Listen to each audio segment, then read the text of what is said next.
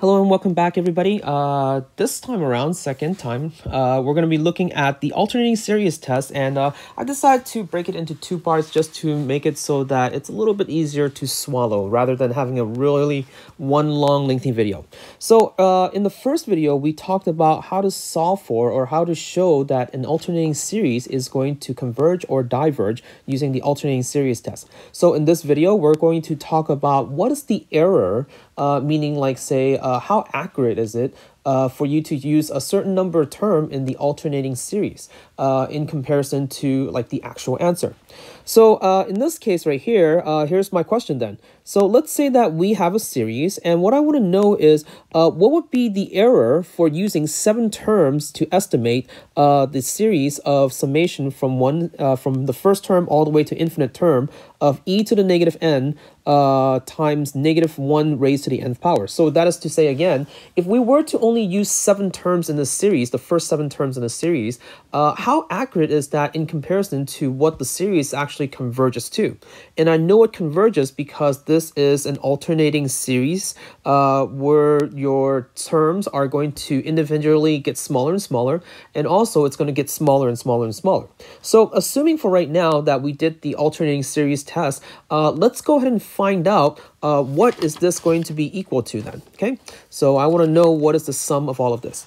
Now, if we were to write it out, then that means that if I'm going to use the first 7 term, then S of 7 is going to be equal to negative e to the -1 plus e to the -2 minus e to the -3 plus so on and so on all the way to the last term, which is minus e to the -7. And if you use a calculator, that is going to be approximately -269. So that's using the first 7 term.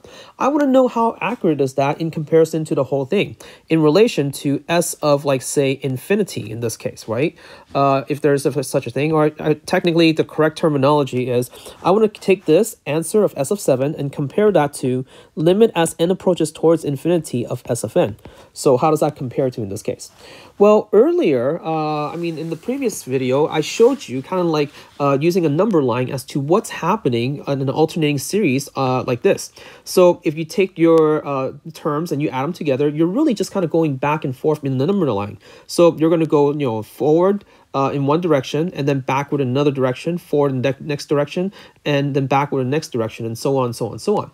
Now, if I'm only using the first 7 terms, then that means that all the terms that I did not use, then that would be considered the error because I did not add it up.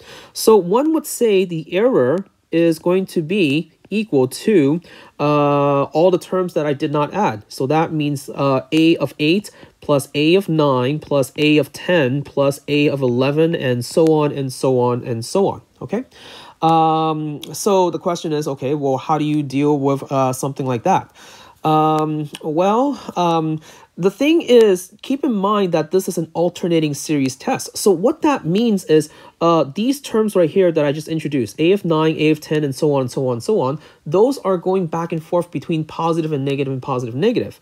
What I'm trying to say is that, hey, you know what? If that is actually getting smaller and smaller and smaller, then I'm claiming that a of 8, which is my next term, is going to be greater than all of those terms add together. A of 8 plus a of 9 plus a of 10 plus so on and so on and so on. So what that means is if you want to know what is your upper bound the error, then all you need for the alternating series test is just going to be the next term. Okay, I want to know, then it's just going to be the next term. So in short, then that means that my error that I'm looking for is going to be the total sum, right, of the whole thing minus the 7 terms, right? And then that right there is going to be less than the next term, which is going to be t of 8 in this case, or actually, I guess, a of 8 in this case over here, okay? So the next term, a of 8, is going to be e to the -8. So that right there is approximately 0.000335. And that right there is going to be my error then. Okay, so your error for using less than 7 terms is going to be less than 0.000335. So this is probably one of the easier errors that you can detect because, again, it's just going to be the next term. And again, it's all because all these terms, once again, are alternating. So therefore, the sum of them is going to be less than, well, the first term to begin with. Okay. The next thing I want to know is, okay, well, for the same series, I want to know what is the upper and lower bound of my sum. Okay, so that is to say, I want to know what is the upper and lower bound of my sum. Well, let's refer back to that equation that we just had earlier over here, where we have the error is equal to the absolute value of the summation of of the whole sum minus s of 7. So from previously, we can say that the sum is going to be minus s of 7 is going to be less than a of 8, which we did solve for in this case. And that is approximately equal to 0.000335. Okay, I want to know what is the sum, right? The total sum is going to be bounded about.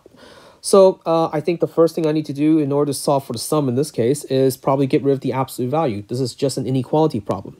So that is going to be the sum minus s of 7 is going to be bounded in between 0.000335 and also negative 0.000335, just to get rid of the absolute value. Now I'm going to go ahead and add s of 7 to everything. So s of 7 added to the right-hand side. And remember, we know what s of 7 is. We solved for it over here. So that is going to be s of 7 and then plus 0.000335, whereas this guy is going to be s of 7 and then minus 0.000335. And that right there is going to give me my upper bound and the lower bound of the sum. Put it all together, just to kind of save you a little bit of time. That is going to be negative 0.26952. And then my upper bound is going to be negative 0.26885. So then that means that the sum of the series is somewhere within this ballpark. And the way it works is, the more sums that you decide to add, like beyond the 7th term, the smaller and smaller this interval is, which will give you a more accurate answer then as a result. But the problem is having to use so many having to use so many terms, that's just a lot of grindy work, which is what we're trying to avoid. Okay. Now, the last question on this case is going to be, how many terms would you need so that you want the following to be true then? How many terms will you need to sum if you want your error to be within 2 decimal places? Okay, so how many terms do you need so that your error is within 2 decimal places?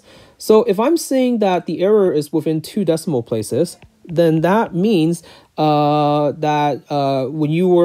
you're writing out s of n right here, your first nth term is going to be something like, say, 0.00, and then the rest of these are going to be actual numerical values. Okay, so here, what we can do is, once again, use the fact that your error is going to be your next term in this case. So here's what I'm going to do. Since the error is supposed to be next term, I'm going to take the next term, which I am going to write as e to the negative n, right? So that's going to be represented as my next term, where I need to figure out what that n is going to be. Now, this number right here, that has to be less than or equal to 0.00, and if it's 2 decimal places, why don't I just go ahead and put a bunch of 9s over here, right? Because by the time you add the next term, I want to make sure that it's smaller than this thing right here, because anything bigger, then it's going to be, well, it's not what we want. So we're going to take this and put it into the calculator and solve for it. So I'm going to take the ln of both sides and then take the negative of it. And it turns out that n is going to be approximately equal to 4.605 in this case.